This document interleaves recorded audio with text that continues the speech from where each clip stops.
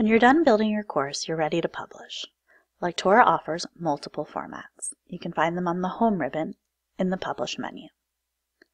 If you need to host the course on an LMS so that you can track scores and completion, you'll likely need to publish to SCORM. Otherwise, if you're hosting the course on the web, you can publish to HTML. When publishing to SCORM, you'll need to include a graded test and an exit button. The publishing process will generate a list of errors or warnings you may want to address. When you're done, click Publish.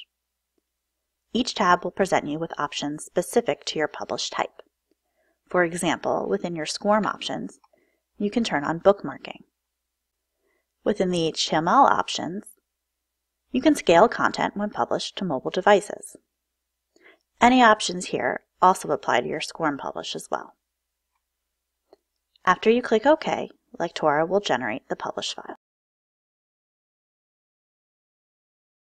You'll then have the option to download a zip file that you can upload to the LMS or wherever you're hosting your content. From there, invite your learners to access and complete your course.